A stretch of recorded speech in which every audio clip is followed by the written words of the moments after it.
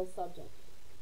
I want to tell a true story about one of my personal experiences, really frightening experience that I had a few years back with a paranormal, demonic experience. Alright, so my story starts about, what is it now, like 5 years ago? 5 years ago, I moved into this freaky house. It was over 100 years old. It was on about 20-something acre property, really old barn in the pasture. The house itself was over 100 years old. It was nice and everything inside.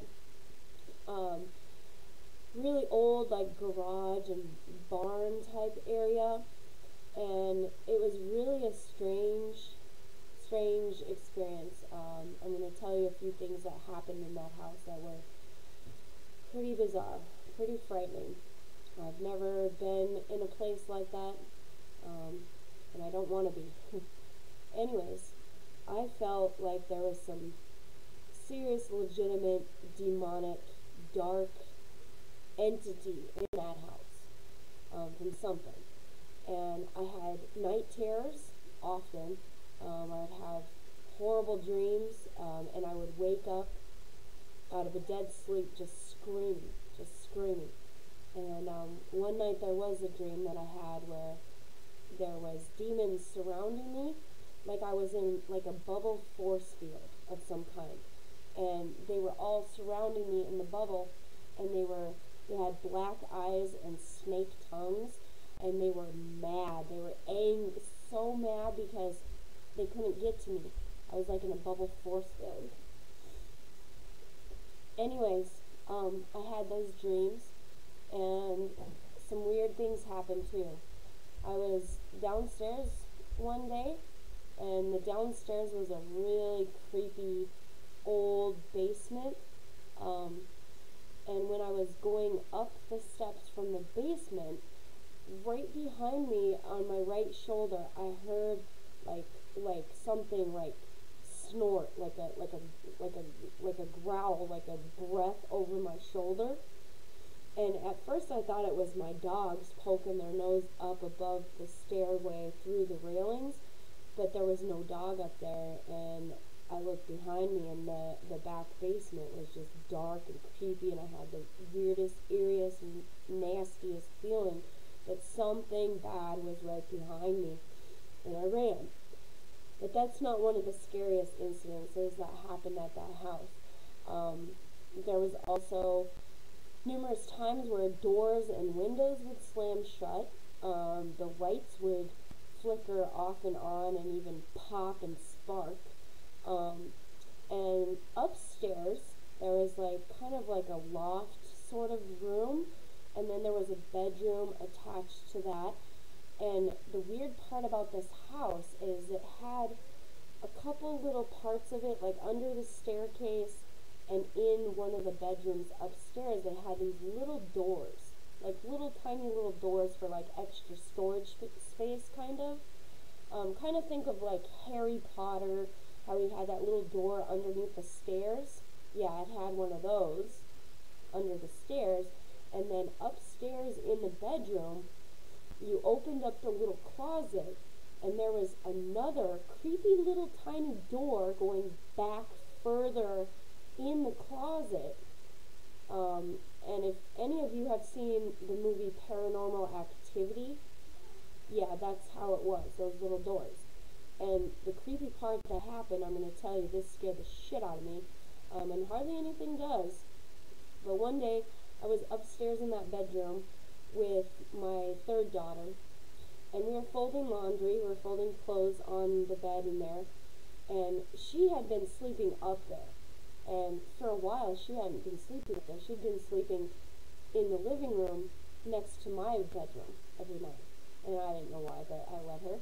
And anyways, we were folding laundry, and she tells me to turn around, and on the wall was like plaster drywall kind of material.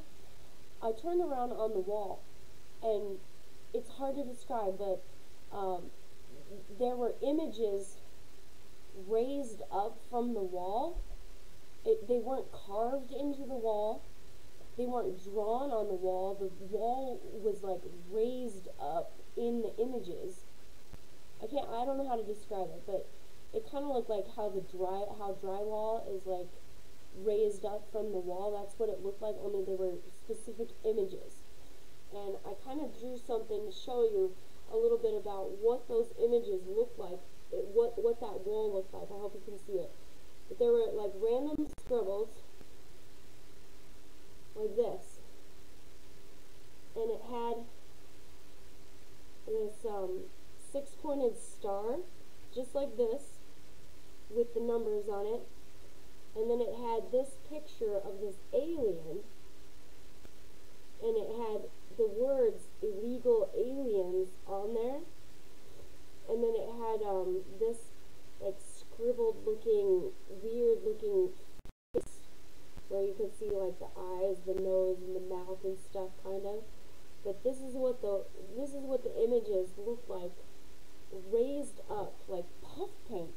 Like, the only way I can describe it is like if somebody wrote those images on the wall with puff paint and painted it over so it blended in with the wall, and it was raised up from the wall. And then and I was looking at it like, what the hell? I've never seen something this weird. And my daughter said, Mom, Toby did it. And he keeps me up at night. That's why I don't sleep here anymore.